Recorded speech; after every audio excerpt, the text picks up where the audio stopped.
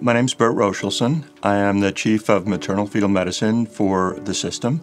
One of the important things that we focus on is that we take a multidisciplinary approach to the care of the patients. Fetal medicine is a field in itself where the fetus is our patient and we make diagnosis of fetal conditions while the baby is inside the mother's womb. These can be very challenging pregnancies for these women and we guide them along. We also want to give them hope that there are options. Patients are referred to us because there's some maternal or fetal complication going on in their pregnancy. Many of them are sent because they were told never to get pregnant. And my happiest moment is being able to tell them they were wrong. We're the safety net for any of the women or the babies that need advanced, sophisticated care at one of the tertiary centers. We can handle that. We're now responsible for 40,000 deliveries a year. That's an awful lot of women who potentially can have high-risk pregnancies. So patients are sent to us at Northwell because the broad range of clinical expertise that we have here, there's really nothing that we can't take care of. So we work with geneticists, we work with nutritionists, we work with diabetic educators, we work with the pediatric cardiologist, with sonographers, and frequently we have very, very complicated patients with maternal diseases. It could be really bad heart disease or kidney disease or infectious disease.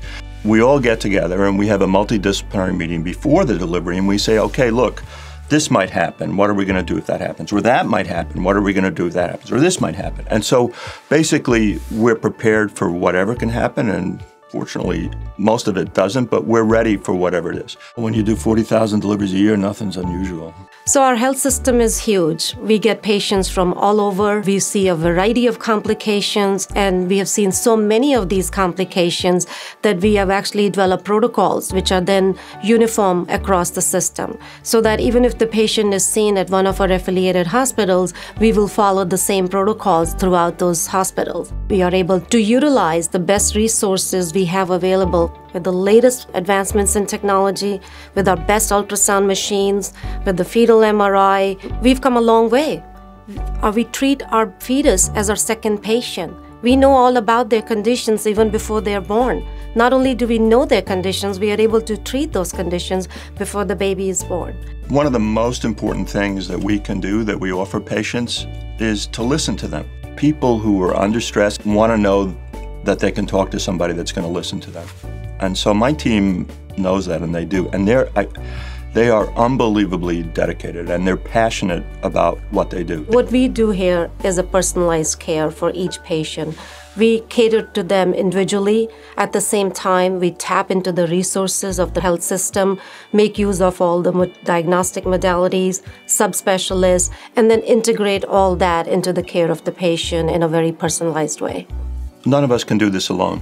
So I think having a team approach on a lot of different levels is really critical for us. We have the benefits of a very large system with the clinical expertise in every field imaginable, but it doesn't feel like a big place for the patients. And I think one of the ways we've done that is by having a patient navigator that arranges appointments for the patient. She plans the delivery. She makes it effortless for the patient.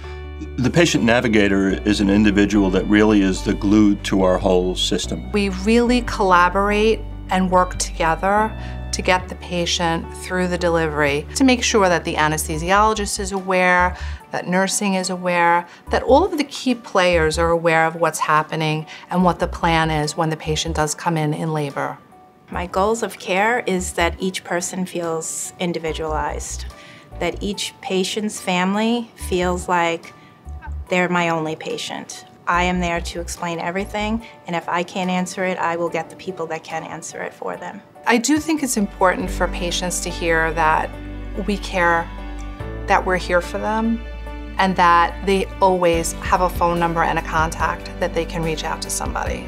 So the most gratifying thing in my field is the smiles I see on these patients' faces. When they come to us, they're very scared. But just the moment I tell them, oh, your baby looks healthy, you should see the joy on their face. The smiles when they bring their baby after they've delivered a healthy baby, after they've had many complications during the pregnancy. In one of my offices, I had a bulletin board of all the pictures of babies that patients had sent me over the years, and a mom would come to me for preconceptional counseling, and she'd say, you know, everybody says I shouldn't do this. And I would point to the pictures and I said, that's what they told them. As long as there's a little hope, I'm going to share that with the patient.